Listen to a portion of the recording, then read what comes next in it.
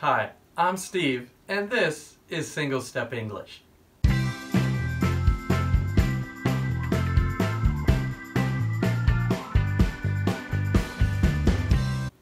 In this lesson, you are going to learn to talk about hairstyles in English. There are many different kinds of hairstyles, and you will be surprised that many hairstyles come from another language. Learning the vocabulary for hairstyles will help you become better at describing people and also can give you the skills so you can go to an English-speaking hair salon and get your hair cut. Let's take a look at some popular ways that people wear their hair. To talk with a hairstylist, you need to know some basic vocabulary. First, use the length and then the location on the head. For example, longer on top or shorter on the side or shorter in back. In American English, these are called bangs. It is also known as a fringe. To make bangs, the front part of the hair is cut across the forehead. You can say that a person has short bangs when the hair is cut high on the forehead. Or you could say a person has long bangs when the hair is cut longer just above the eyes. The next person has curly hair. Curl means when something has a curved or spiral shape. Some people have natural curly hair, and some people use curling irons or chemicals to make their hair curly. How about her hairstyle? What do you think it is called? Is it 1, a pixie cut, or 2, a bob cut? The answer is a bob cut.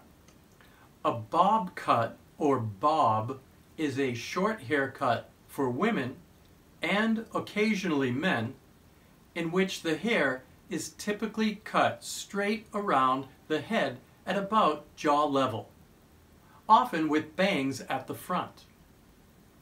A pixie cut is different than a bob cut.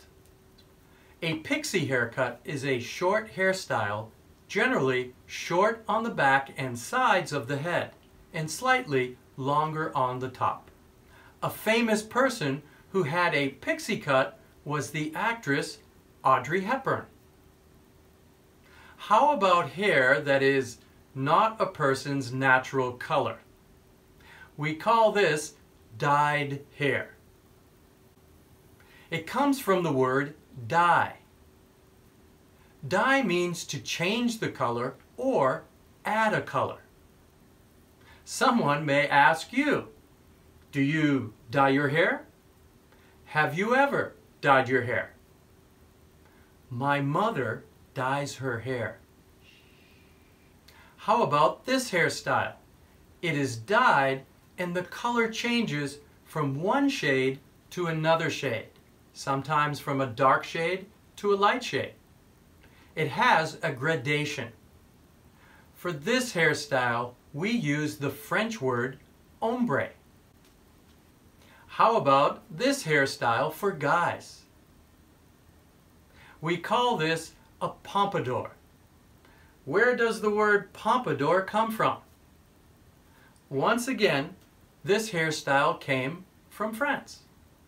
These days, the pompadour is back in style as a man's haircut. Men get a modern pompadour haircut and ask for it short on the sides and long on top. Some people have this kind of hairstyle. We say he has spiky hair.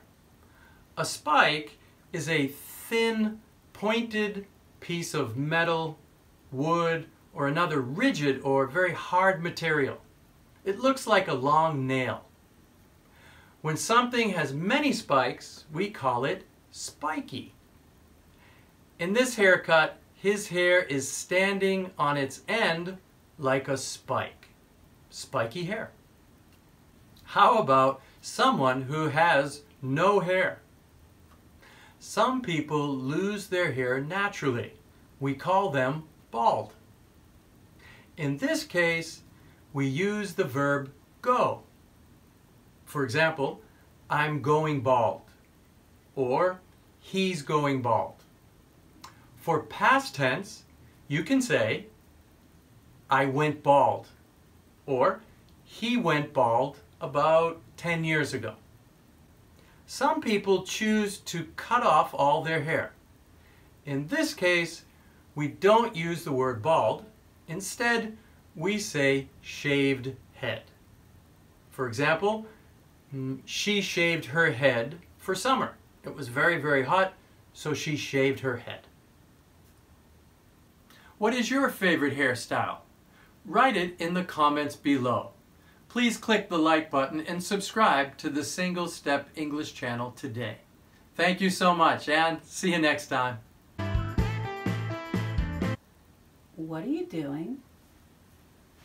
I think I'm going bald.